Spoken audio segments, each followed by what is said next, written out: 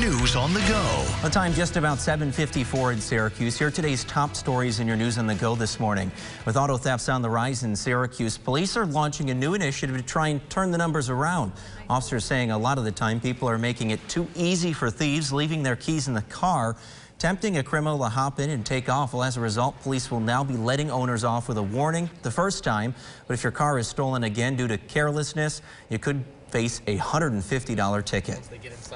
Well, in Cortland County, we're still waiting to learn more about a bad crash on Route 281 in Preble last night. Dispatchers in Cortland County telling us two cars collided just before 9 o'clock near the McBride Trailer Park.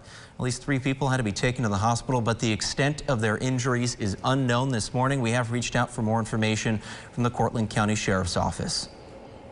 All students were back in class this week. But today, the Marcellus School District will officially be holding a grand opening for its newly renovated high school. Years of planning and construction leading up to today's ribbon cutting. That's happening at 3 o'clock. The $18 million renovation, take a look, required gutting the interior, upgrading furniture, and rearranging several of the classroom wings.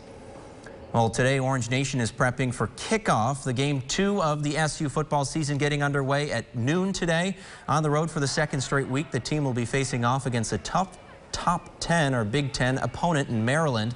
The Terrapins are favored to win by just 1.5 points. However, you can catch the game on ESPN. That's channel 24 on Spectrum, 70 on Verizon, 206 on DirecTV, and 140 on Dish. And you might want to grab